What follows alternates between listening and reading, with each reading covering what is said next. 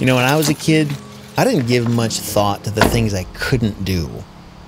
When I used to dream about being an astronaut or a music star or a baseball player when I grew up, I had this deep, confident knowledge that it wasn't just possible, it was going to happen.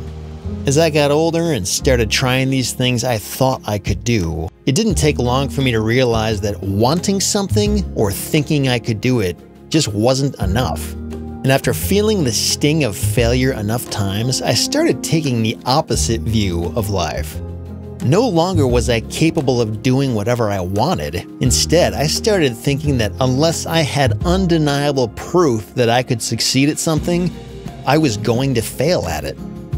After living with this mindset for years, I started to see how damaging it was, because it led me to walk away from a lot of great opportunities. The truth is, all of life's greatest rewards and experiences are tied to some amount of risk. This idea of finding great, life-altering opportunities with no risk of getting hurt simply doesn't exist. If that's what you're looking for, you can easily spend your whole life waiting around for something that isn't coming.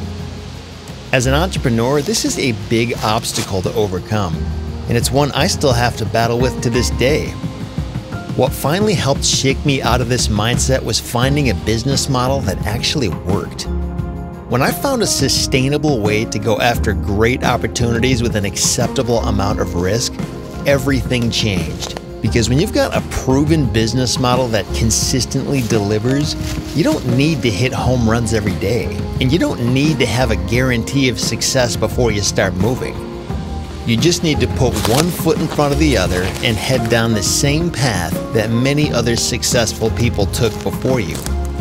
And this doesn't mean the road will be easy. In fact, sometimes it'll be downright difficult. But there are no shortcuts to any place worth going.